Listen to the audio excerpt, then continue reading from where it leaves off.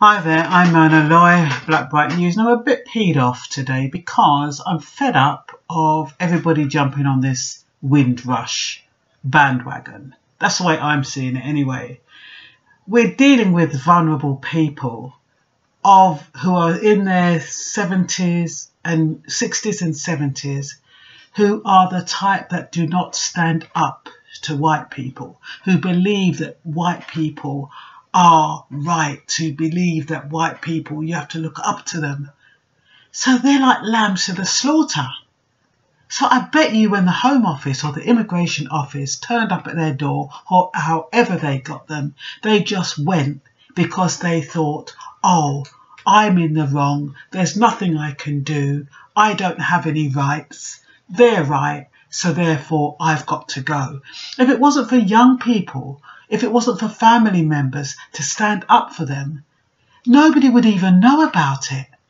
And then you have somebody like Nick Ferrari, who's banding out using very emotive language, and I think it's quite provocative.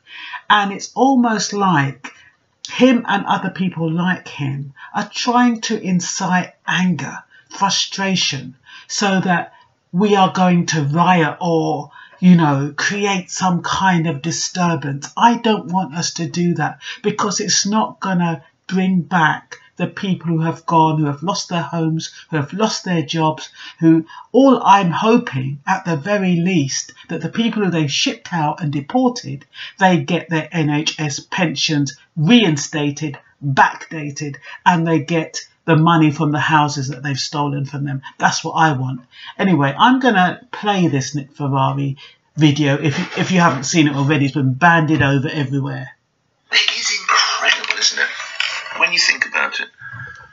We have Romanian murderers come here and Bulgarian rapists, and we cannot send them home. And they've been in this country in some instances for the best part of half an hour, and they decided to murder teenagers or rape young women, and we cannot deport them.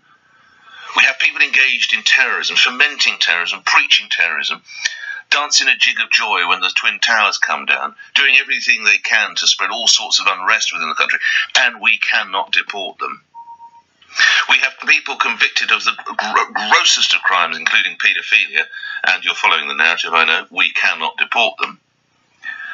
And we have these souls who in some instances have given half a century working in some pretty thankless tasks, not all of them, but some of them. Driving the buses, working on the trains, delivering hospital food for half a century, and we can't get them out of the country quick enough. How the hell does that work? Eastern European gangsters stay, hard-working people from the Commonwealth get out. Excuse me, can I go on benefits now? Can I have a passport? No, get out. Honestly, who was in charge of this? It's horrific.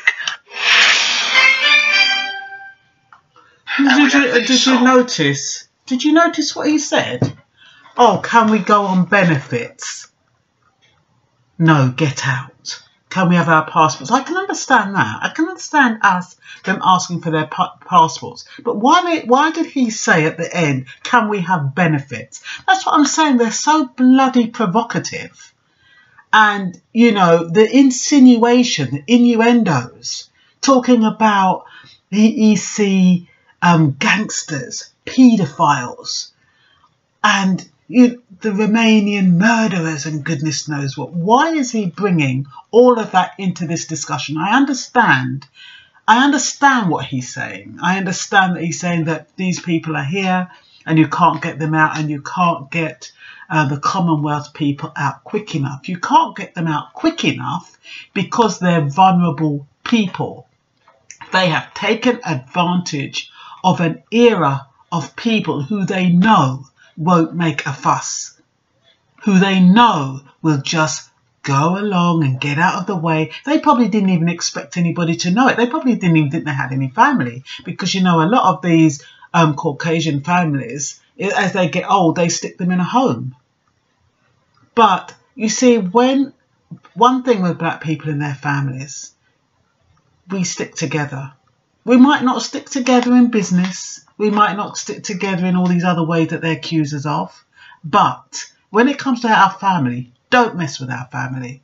And that is what they've done. They've messed with our family, and they need to put things right. They need to reinstate their pensions. If they need to give them free hospital service in Jamaica or whichever part of the Caribbean they've sent them to, they need to be paying for their hospital and their treatment, and they need to be giving them the sale from their homes that they've stolen. Honestly, I'm fuming, and I'm fuming because too many people are jumping on the bandwagon. Everybody, oh, do you know anybody who's been shipped off to Windrush? They've probably got grants. They've probably got funding to do all of this. All of a sudden, this Windrush thing is the flavour of the month. It's not right. It's not right.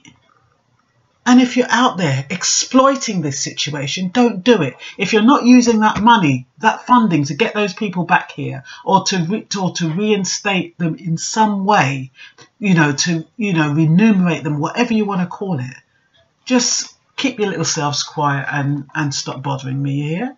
Anyway, I'm Myrna Loy, Blackbright News.